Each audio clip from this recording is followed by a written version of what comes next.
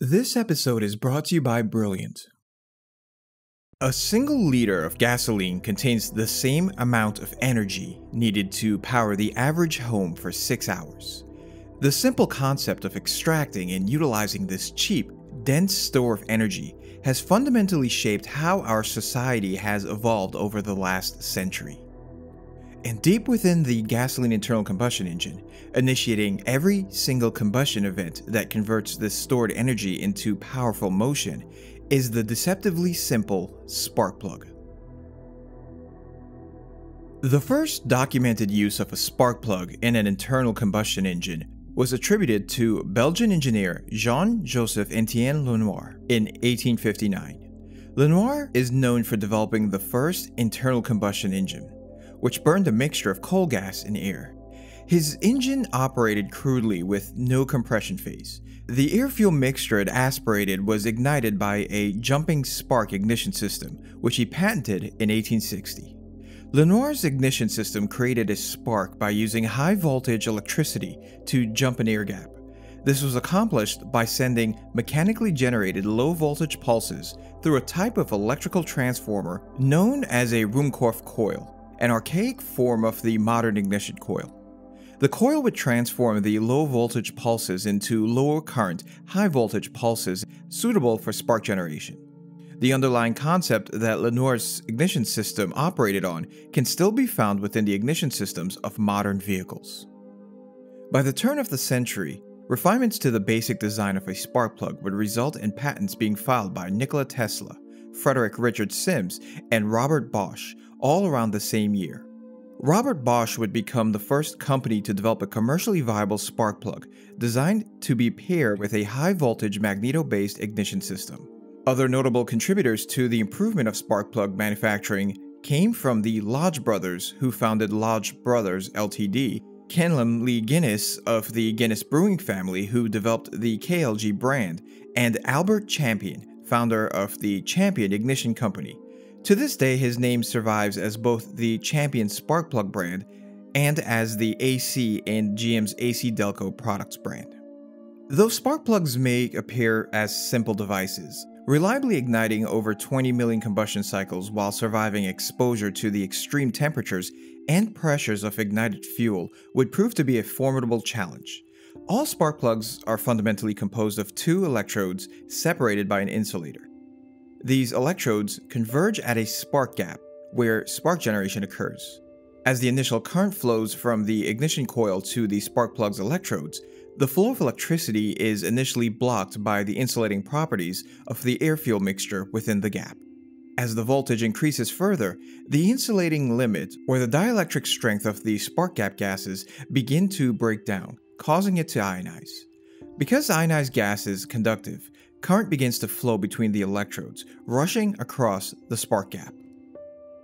This rapid surge of electron flow quickly heats the gases within the spark gap to over 50,000 degrees Celsius, causing a subsequent rapid expansion of the ionized gas.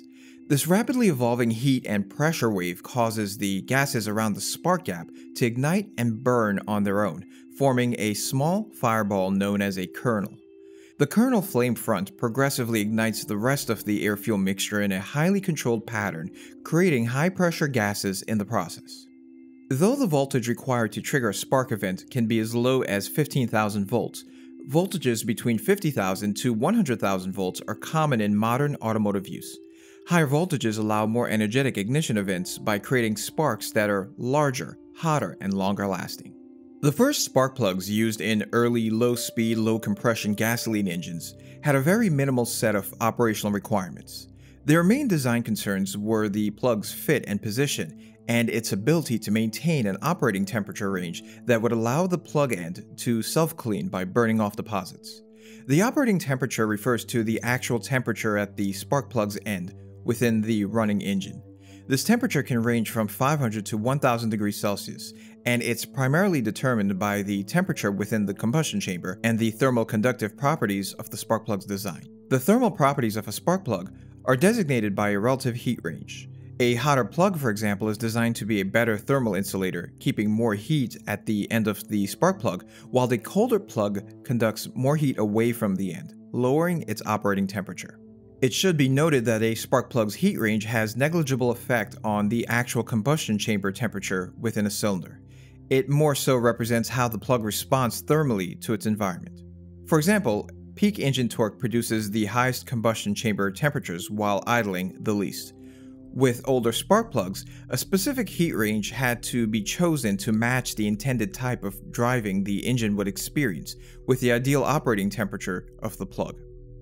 Early spark plugs used a stack of layers of minerals such as mica or porcelain as an insulator, which was compressed and held in place by a nickel-chromium electrode and housed in a multi-piece assembly. Because achieving operating temperatures that promote self-cleaning was the primary concern, these plugs operated at a very narrow temperature range and degraded rapidly due to the limitations of the materials used and the electrode's construction. It was common for these early plugs to have lifespans of just 960 kilometers or about 600 miles. As engines began to produce more power and demands on existing spark plugs started to increase, the emergence of leaded gasoline in the 1930s would also cause aggressive deposit buildup on the mineral insulator ends. To keep up with this, construction was shifted towards a single-piece design composed of a ceramic called sintered alumina. Pioneered by both Siemens and the Champion Ignition Company in the 1930s, sintered alumina had almost the same thermal expansion as the metal parts within a spark plug, along with 3 times the strength and electrical insulating properties when compared to mineral insulators. It was also a good conductor of heat while simultaneously being able to withstand high temperatures, and it could be manufactured at low cost and with high mechanical reliability. Sintered alumina plugs operated at much higher temperatures, which helped counteract the fouling issues caused by leaded fuels via deposit burn-off. Its electrical insulation properties also allowed much higher voltages to be used, tolerating up to 60,000 volts. This would be further improved by the addition of ribs, which increased the surface area of the insulator, further improving electrical insulation and resistance to dirt and moisture. Modern spark plugs still use sintered alumina and can tolerate voltages well past 100,000 volts. Some of these plugs also started to incorporate a ceramic series resistor in order to reduce the radio frequency noise created by spark generation. This further became more important as electronics started to migrate into vehicles. The next big change in spark plug design would occur during the 1970s as a direct result of policy changes. In 1970, the US government began to impose fuel mandates and stricter emissions regulations, which prompted the removal of lead from gasoline, and the introduction of catalytic converters and the move to smaller, more efficient engine designs. Existing spark plugs struggled with these new requirements, forcing a major redesign. The factors that drove these new designs shifted to broadening a plug's heat range and making them more consistent in performance in order to prevent damage to catalytic converters. By removing lead from fuel, the temperature required to burn off deposits increased. This created a problem at lower engine loads when combustion chamber temperatures are lower. Using a hotter plug can combat this, but it also introduced the problem of overheating at higher engine loads. Furthermore, lead-free gasoline suffers from a higher likelihood of pre-ignition. Pre-ignition is a condition in which the air-fuel mixture ignites before the spark plug fires, potentially causing severe engine damage. Using a hotter plug can further exacerbate this risk. The solution to this dilemma was to redesign spark plugs so that they self-cleaned at lower temperatures, yet function reliably at higher engine loads. This was accomplished by changing the center electrode material to a copper core, as well as refining its shape. Because the center electrode is designed to sink electrons in a spark event, it's designed to be the hottest surface on the spark plug. This makes it easier for electrons to be attracted, promoting localized spark formation.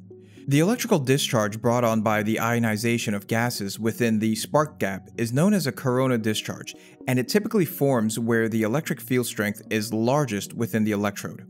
This tends to be where the radius of a curved surface is the smallest, such as on an edge or at a sharp point. Though a sharp point would erode far too quickly for practical use, the end of copper core electrodes are designed with a sharp edge that erodes in a consistent manner. As the plug wears, the edge will slowly begin to round over, reducing the strength of the spark it produces. The service life of a copper core spark plug can be extended by periodically cleaning and refiling the end back to a sharp edge.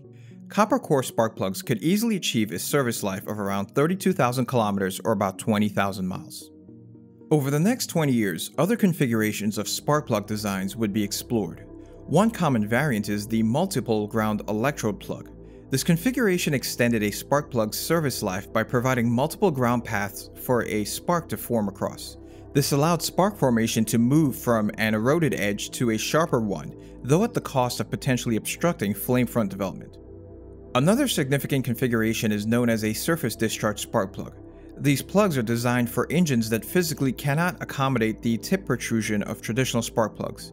A notable example of this is the face-sweeping action of the Wankel engine.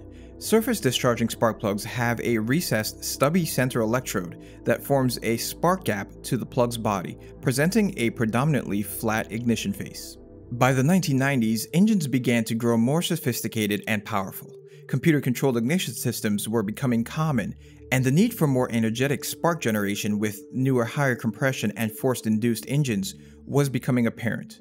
This was accomplished by moving ignition coils into assemblies that sat directly above the spark plug. Known as coil-on-plug ignition, the one coil per cylinder configuration coupled with the shorter direct path of current flow allows for extremely high voltages to be used, often well past 100,000 volts. The higher voltage allowed for significantly larger spark gaps, creating strong, energetic sparks that promoted a clean burn within the combustion chamber.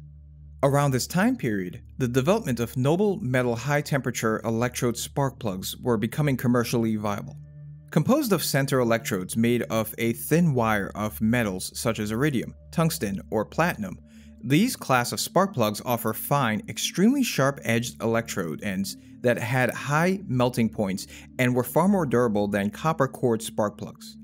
The inherent durability of noble metal spark plugs made them an ideal match for newer higher voltage ignition systems, requiring no regular service and offering a remarkable service life of over 160,000 kilometers or about 100,000 miles. It was now possible to operate a vehicle for years without any service to the ignition system. On modern fuel-injected cars, higher compression ratios as well as tighter control of combustion timing is used to extract as much energy as possible, increasing power and efficiency. As an engine's rotating speed increases, triggering an ignition event slightly before the point of maximum compression within a cylinder, or advancing timing, is done to give the combustion process more time to occur. Changes to the air-fuel mixture are also made to accommodate for load and speed changes. Under certain conditions, uncontrolled combustion can be triggered as small pockets of air-fuel mixture begin to ignite outside the envelope of the normal spark-triggered combustion front. This is known as detonation, and it can occur when timing is advanced too aggressively or the air-fuel trim is mismatched for the conditions within the cylinder. Though this can be mitigated by using a higher octane fuel which lowers gasoline's volatility, the engine control unit is generally tasked with finding a balance point between preventing detonation and achieving ideal combustion timing. In order to accomplish this, detonation or engine knocking needed to be detected so that ignition timing and fuel trim can be tuned accordingly. Engine knock sensors were developed for this task, and they functioned as highly tuned microphones, listening for the tones of sound produced on an engine block as it experiences detonation. Though the technique is simple, its inherent inaccuracy and slow response rate limited how granularly ignition and mixture adjustments could be made. The ability to accurately manage detonation also kept combustion chamber designs relatively conservative. During the late 1990s, several manufacturers were researching better methods to detect detonation. The focus of this research primarily led to moving sensing from outside of the engine to directly measuring each combustion event within a cylinder. And the sensor that would drive this system was an inexpensive, easily serviceable part that sits directly in the combustion process, the spark plug. Because burning air-fuel mixture becomes ionized and conductive immediately after a spark event, it becomes possible to repurpose the electrodes of a spark plug to measure the conductivity of the gases as they combust. By sending a low-voltage current through the spark plug's electrodes, the chamber ionization can be sampled. Between spark events, the ionization curve can be measured and compared to a known clean burn set of data, allowing perfect direct detonation detection. Misfires can also be easily detected by sensing the lack of ionization. By the late 1990s, the processors within engine control units became powerful enough to perform the needed digital signal processing for ion sensing knock detection. Commercial implementations of the technology started to appear, with Saab and their Trionic engine management systems being one of the first ion sensing ignition systems on a production car. With the ability to directly detect detonation at each cylinder and at each combustion event, unprecedented levels of engine control now became possible, pushing forward more aggressive designs. As ion sensing systems became more sophisticated throughout the 2010s, this method now allowed the spark plug to provide individual cylinder information to the engine control unit on peak cylinder pressure position. This level of information now allowed engine control units to rapidly tune in each cylinder, improving overall engine efficiency as well as offering a new diagnostic tool for engine service. With it already peaking in performance and reliability, the evolution of the spark plug will likely soon reach its end within the coming decades as battery technology improves and the automotive industry, as well as the market, further embraces electric and hybrid vehicles. Interestingly, it was electricity that pioneered the emergence of the internal combustion engine and will likely usher in its end.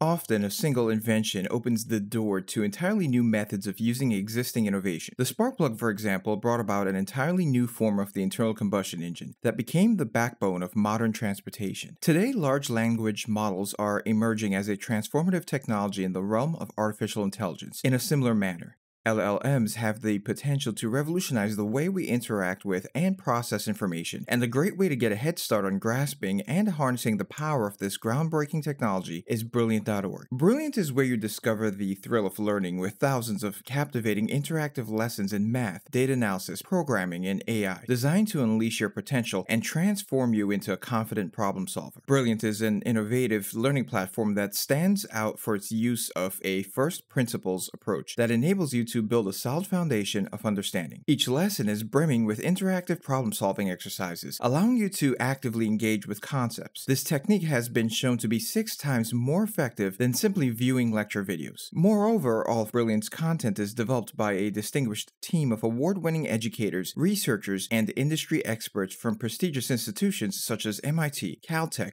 Duke, and renowned companies like Microsoft and Google. Brilliant immerses you in active problem solving because truly grasping a concept demands more than just mere observation and memorization. You need to experience it. By engaging in hands-on learning, you'll not only build real-world knowledge on specific topics, but also develop critical thinking skills that make you a better thinker overall. Investing in daily learning is paramount for personal and professional development, and Brilliant makes this convenient and enjoyable. With captivating, digestible lessons that seamlessly integrate into your daily routine, you can build genuine knowledge in just a few minutes each day. Say goodbye to aimless scrolling and embrace a more rewarding way to spend your free time. A great introduction to the evolving technology behind LLMs is Brilliant's How LLMs Work course. In this series of lessons, you'll take a peek under the hood of today's most popular large language models to understand how they work and the challenges of creating them, all while building a solid comprehension of their capabilities. To try everything Brilliant has to offer for free for a full 30 days, visit Brilliant.org/newmind or click on the link in the description below. You'll also get 20% off an annual premium subscription.